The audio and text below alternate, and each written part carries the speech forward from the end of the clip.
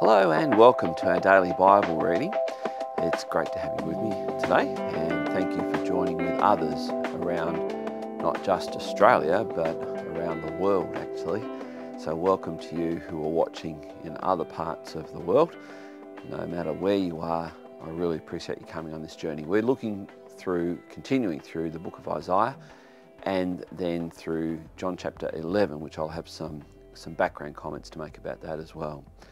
Let's pray. Father, I ask that in this world of so many devices, digital watches and digital phones and all the digital distractions that enter into our world that make it difficult for us just to stop, just to pause and just to reflect. And I pray, Lord, that as we look at your word now, you would still our hearts and fill people's minds with the peace of Christ that surpasses comprehension. And I pray this in Jesus' name. Amen. Isaiah chapter 59. Behold, the Lord's hand is not shortened that it cannot save, or his ear dull that it cannot hear. But your iniquities have made a separation between you and your God, and your sins have hidden his face from you, so that he does not hear. For your hands are defiled with blood, and your fingers with iniquity. Your lips have spoken lies, your tongue mutters wickedness. No one enters suit justly, no one goes to law honestly. They rely on empty pleas, they speak lies, they conceive mischief and give birth to iniquity. They hatch adders' eggs, they weave the spider's web. He who eats their eggs dies, and from one that is crushed a viper is hatched. Their webs will not serve as clothing. Men will not cover themselves with what they make. Their works are works of iniquity, and deeds of violence are in their hands. Their feet run to evil, and they are swift to shed innocent blood. Their thoughts are thoughts of iniquity. Desolation and destruction are in their highways. The way of peace they do not know. And there is no justice in their paths. They have made their roads crooked. No one who treads on them knows peace. Therefore justice is far from us, and righteousness does not overtake us. We hope for light, and behold darkness, and for brightness, but we walk in gloom. We grope for the wall like the blind. We grope like those who have no eyes. We stumble at noon as in the twilight. Among those in full vigour we are like dead men. We all growl like bears. We moan and moan like doves. We hope for justice, but there is none. For salvation, but it is far from us. For our transgressions are multiplied before you, and our sins testify against us. For our transgressions are with us, and we know our iniquities, transgressing and denying the Lord, and turning back from following our God, speaking oppression and revolt, conceiving and uttering from the heart lying words. Justice is turned back, and righteousness stands far away. For truth has stumbled in the public squares, and uprightness cannot enter. Truth is lacking, and he who departs from evil makes himself a prey. The Lord saw it, and it displeased him, that there was no justice. He saw that there was no man, and wondered that there was no one to intercede. Then his own arm brought him salvation, and his righteousness upheld him. He put on righteousness as a breastplate, and a helmet of salvation on his head. He put on garments of vengeance for clothing, and wrapped himself in zeal as a cloak. According to their deeds, so will he repay wrath to his adversaries, repayment to his enemies. To the coastlands he will render repayment. So they shall fear the name of the Lord from the west, and his glory from the rising of the sun. For he will come like a rushing stream, which the wind of the Lord drives. And a Redeemer will come to Zion, to those in Jacob who turn from transgression, declares the Lord. And as for me, this is my covenant with them, says the Lord. My spirit that is upon you, and my words that I have put in your mouth, shall not depart out of your mouth, or out of the mouth of your offspring, or out of the mouth of your children's offspring, says the Lord, from this time forth and forevermore. So the prophet has identified the exact reason why people do not enjoy the presence of God, do not experience the presence of God, do not experience all the blessings that come from the presence of God, which includes peace and joy and a sense of forgiveness, because their sins have separated, their transgressions have separated them from God. And this is what we might call an eternal truth, because it doesn't matter that this is old covenant, this is just a truth, because even in the new covenant, even today, people's sin separates them from God. This is the human problem. This is the problem that only the gospel solves, that Christ came and he breached that gap. He is the mediator between God and man, and he now offers us his righteousness so that we can enter into the presence of God and enjoy all the blessings of the presence of God. And I pray that we will actually enjoy those blessings. This is Isaiah chapter 60. Arise, shine, for your light has come, and the glory of the Lord is risen upon you. For behold, darkness shall cover the earth, and thick darkness the peoples. But the Lord will arise upon you, and his glory will be seen upon you, and nations shall come to your light, and kings to the brightness of your rising. Lift up your eyes all around and see.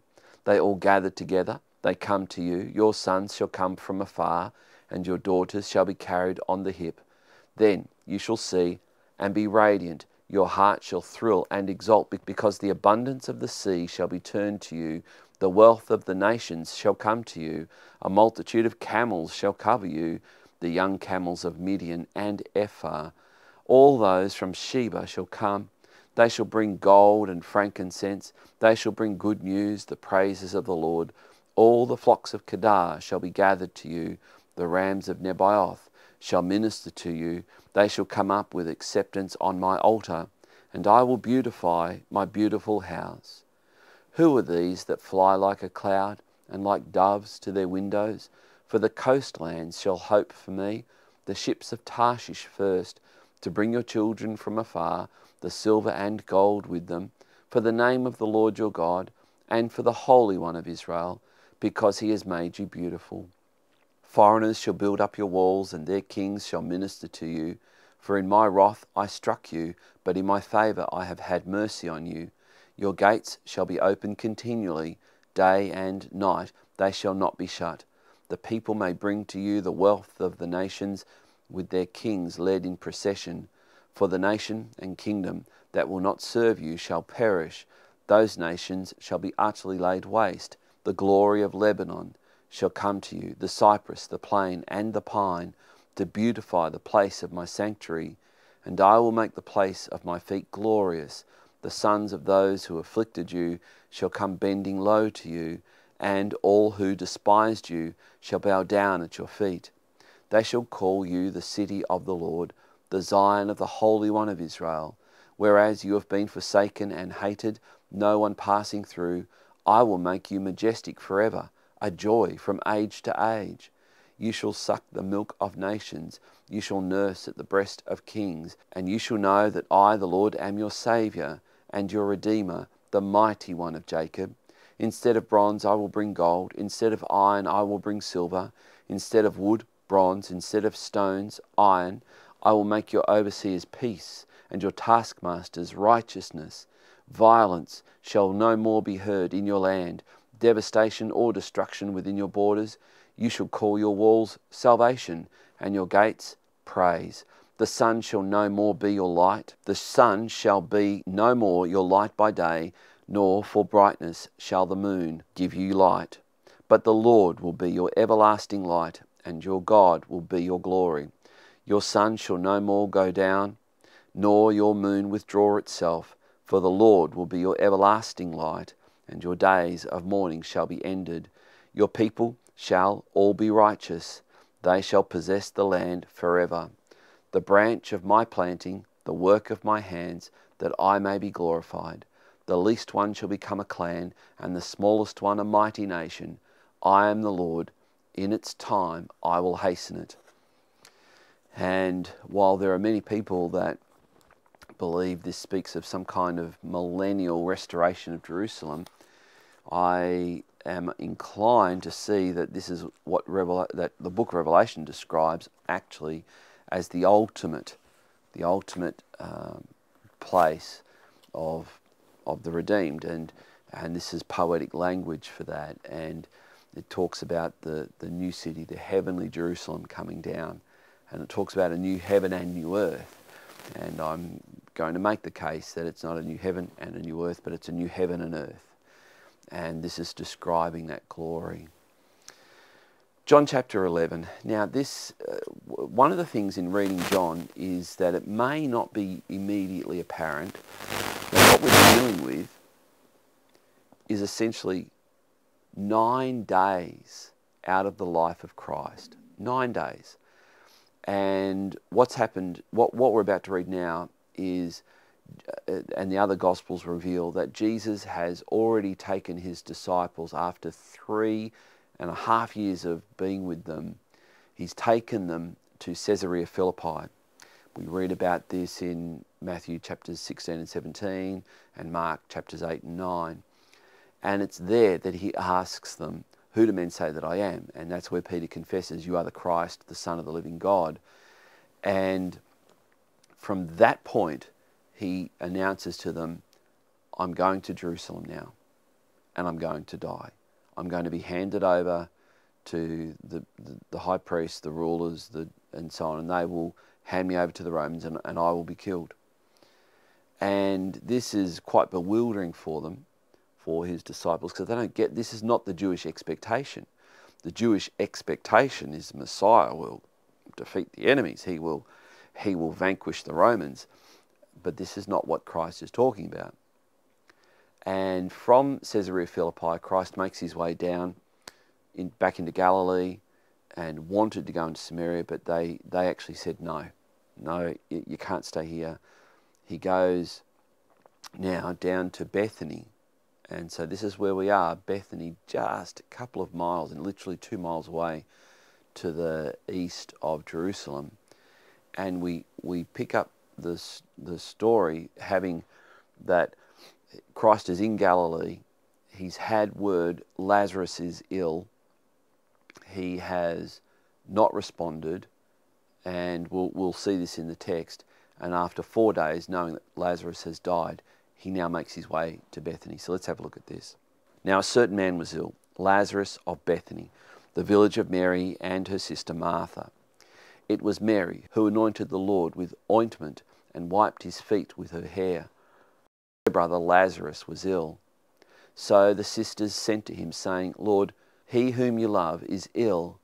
But when Jesus heard it, he said, "This illness does not lead to death. It is for the glory of God, so that the Son of God may be glorified through it."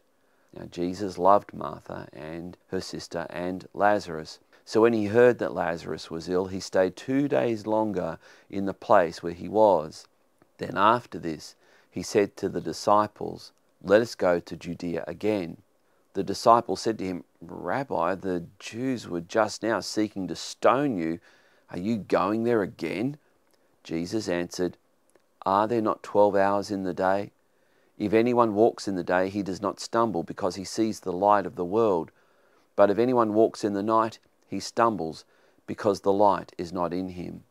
After saying these things, he said to them, "Our friend Lazarus has fallen asleep, but I go to awaken him." The disciples said to him, "Lord, if he has fallen asleep, he will recover." Now Jesus had spoken of his death, but they thought he meant taking rest in sleep. Then Jesus told them plainly, "Lazarus has died, and for your sake I am glad that I was not there, so that you may believe. But let us go to him." So Thomas, called the twin, said to his fellow disciples, "Oh, well, let us go, that we may die with him." Now when Jesus came, he found that Lazarus had already been in the tomb 4 days. Bethany was near Jerusalem, about 2 miles off, and many of the Jews had come to Martha and Mary to console them concerning their brother. So when Martha heard that Jesus was coming, she went and met him. But Mary remained seated in the house.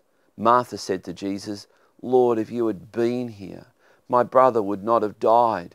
But even now I know that whatever you ask from God, God will give you." Jesus said to her, "Your brother will rise again." Martha said to him, I know that he will rise again in the resurrection on the last day. Jesus said to her, I am the resurrection and the life. Whoever believes in me, though he die, yet shall he live. And everyone who lives and believes in me shall never die. Do you believe this? She said to him, Yes, Lord, I believe that you are the Christ, the Son of God, who is coming into the world. So this revelation was now being made known to others, not just Peter, as we've just pointed out. It was just prior to this that Peter received the same revelation from God. And the New Testament places women in a very, very prominent role, and a prominent role of incredible dignity, and showing that the equality between men and women is grounded in the image of God. So it's a beautiful expression happening here. When she had said this, she went and called her sister Mary, saying in private, The teacher is here and is calling for you. And when she heard it, she rose quickly and went to him. Now Jesus had not yet come into the village, but was still in the place where Martha had met him. When the Jews who were with her in the house consoling her saw Mary rise quickly and go out, they followed her, supposing that she was going to the tomb to weep there. Now when Mary came to where Jesus was and saw him, she fell at his feet, saying to him, Lord, if you had been here, my brother would not have died.